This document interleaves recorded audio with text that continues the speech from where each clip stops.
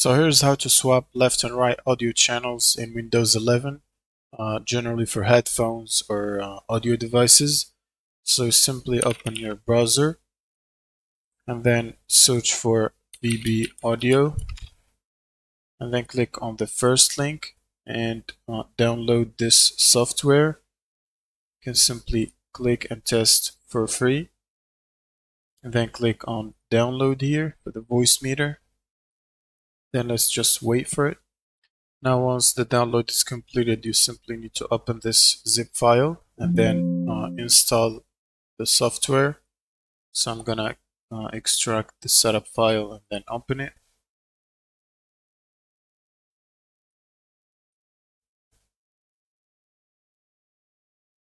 Then double click on it to open it and then confirm. And now you can simply click install and wait for it to install the software.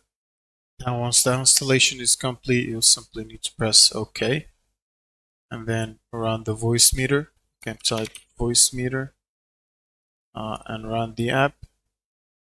And it should look like this. Now you will need to click on hardware out here. And then for A1, you will need to select your output device, for example, the speakers in here. Now, after you selected your output device, you can simply go to, depends on which one you used. For example, I used A1.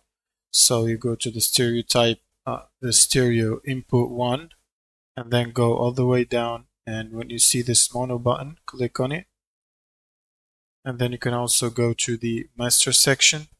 Click on mono a couple times until you see this icon. And then do the same for the other channels, even if you're not using them, in case you selected a different one, for example A2 or A3. And then you can leave the rest as well. You change them from mono to this symbol here. Now you will simply need to minimize this and then right click and go to voice mixer or type voice mixer here. You can also open right click on your taskbar here below, and then where the icon of the audio is, and then you can right click it and then open volume mixer, and it should look like this.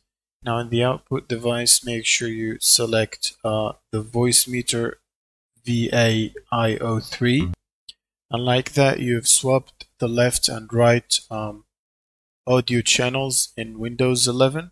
And that's it. Thank you guys for watching and subscribe.